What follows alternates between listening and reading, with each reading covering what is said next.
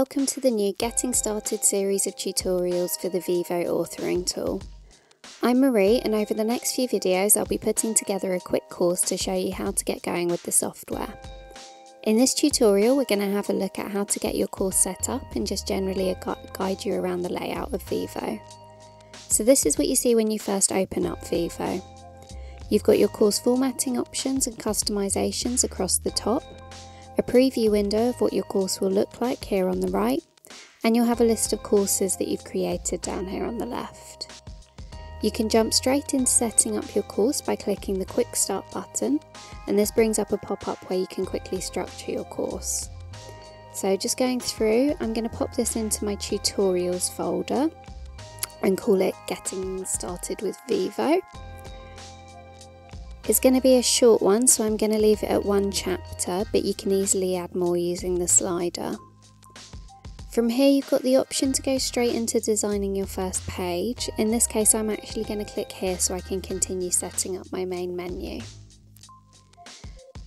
Now you see you've got your course in the list with 1 chapter, and there's 1 page that's automatically been added.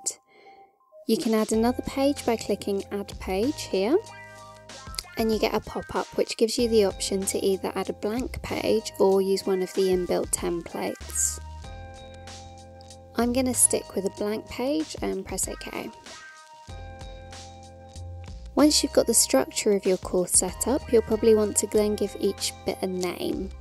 To do that you just double click and type it in.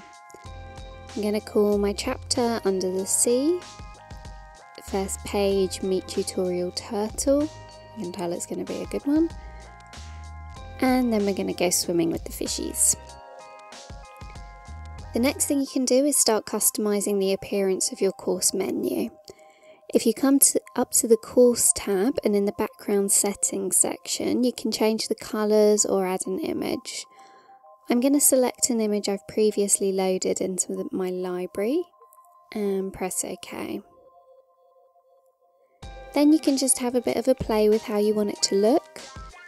I'm going to select none on the fit to page options, and you can see it's looking pretty good.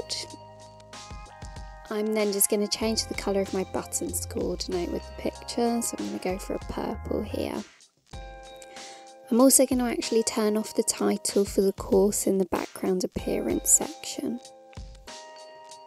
You can then take the customization of the look a little bit further by switching to the chapter tab, where you can add images for your buttons too if you like, and also adjust the size and layout of the chapter buttons, which is especially good if you've got lots of chapters in your course. I'm just going to use the slider and make the chapter button into a bit more of a square.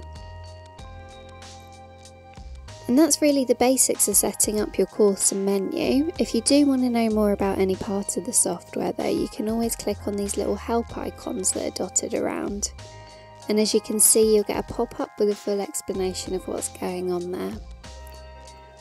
Once you've pressed save, just here, you're ready to start creating pages. So see you in the next tutorial.